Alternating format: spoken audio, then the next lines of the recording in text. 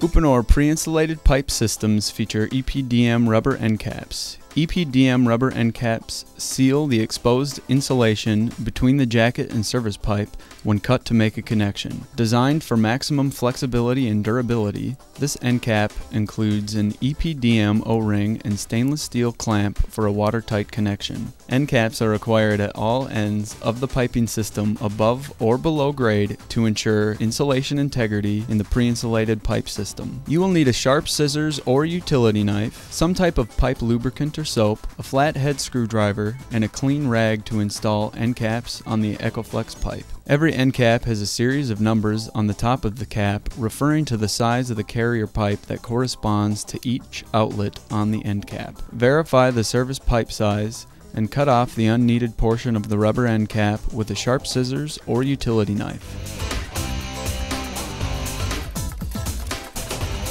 Measure a minimum of 8 inches from the end of the pipe and using a sharp razor knife, slice through the jacket around the circumference and then remove it. It may be necessary to continue by cutting the jacket from the circumference to the rough end of the pipe. Pull the jacket apart and remove to expose the insulation layers. Using a sharp razor knife, carefully cut away insulation layers while taking caution to avoid cutting or scraping the service pipe. Before installing the end cap, mark the exposed PEX tubing as a supply or return. This will prevent confusion later on.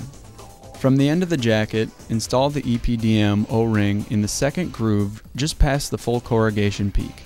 Lubricate the inside of the end cap, the service pipe, and jacket with soap or a similar material. Do not use oil-based lubricants. Pull the rubber end cap over the service pipe and jacket until the end cap base is flush with the end of the jacket material.